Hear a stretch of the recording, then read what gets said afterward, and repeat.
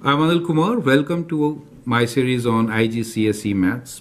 I'm very thankful to many of our subscribers and viewers who requested for the same and are taking keen interest in this particular series.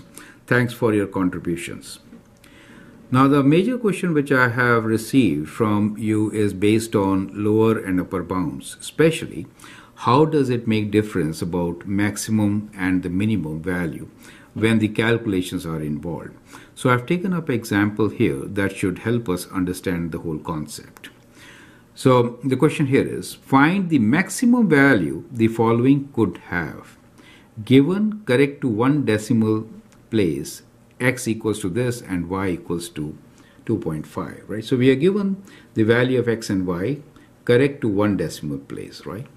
So we have to find what is the possible maximum value for these calculations involved, right? So this is a very general question. It should help you to understand most of the concepts, right? So what we will do here is, working with these values, we know x is equal to 5.3, right? Now it is rounded to one decimal place. That means 1 divided by 5 is 0.05. So this number could have upper and lower bound of what? The lower bound for 5.3 could be 5.25, correct? And the upper bound will be 5.35. So that is the variation which x could have, right? So this is your lower bound, and that is your upper bound, right? Now let's also do for y, which is equal to 2.5. So for y, the values could be what?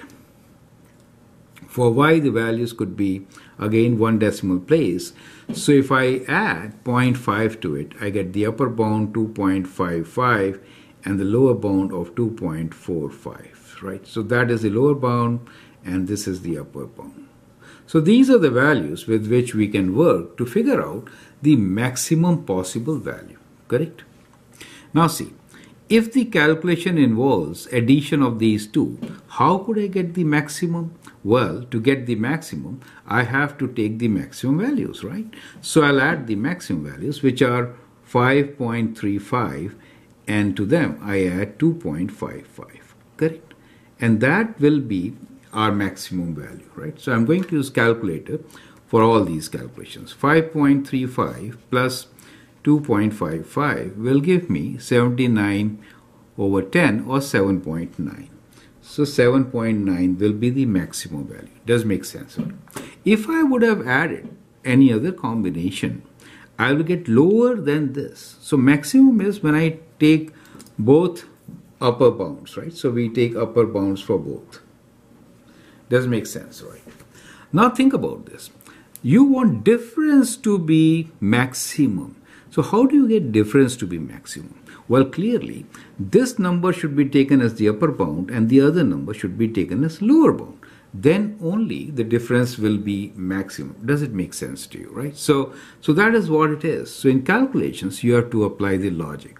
So here, for x, it is 5.35 and we'll take away the lower bound value, which is 2.45, correct?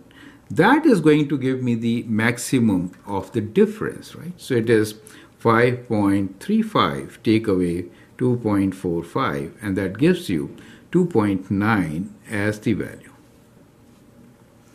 Now when you multiply and you want maximum, then you have to take both upper bounds, correct? So when you multiply and you want maximum, you have to take upper bounds, but when you divide, for the numerator, you should take the upper bound, and for the denominator, you should take the lower bound. Does it make sense to you?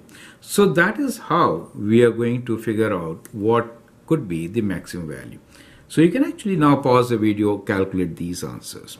So here it will be 5.35 times 2.55, and in this case it is going to be 5.35 divided by the lower limit of 2.45, correct? So let's calculate these answers.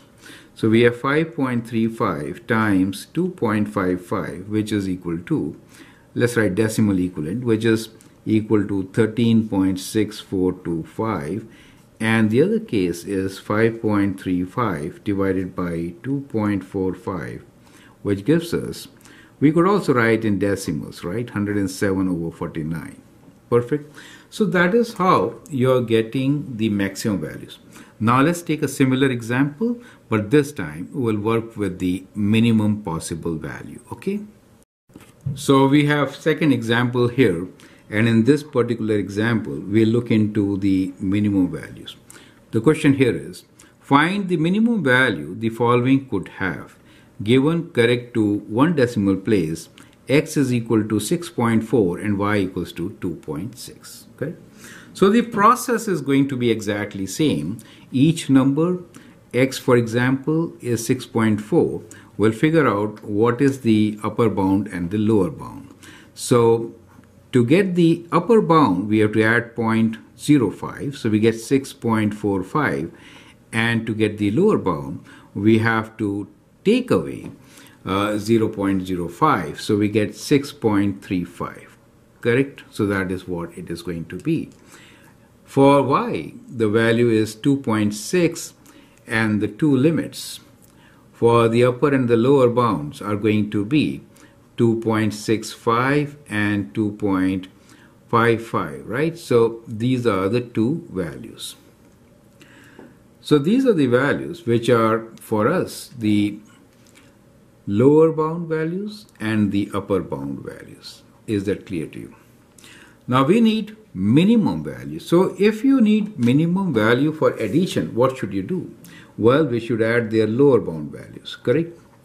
If you need in subtraction minimum value, then x we have to look for lower bound, and for the y we have to look for the upper bound. Does it make sense to you?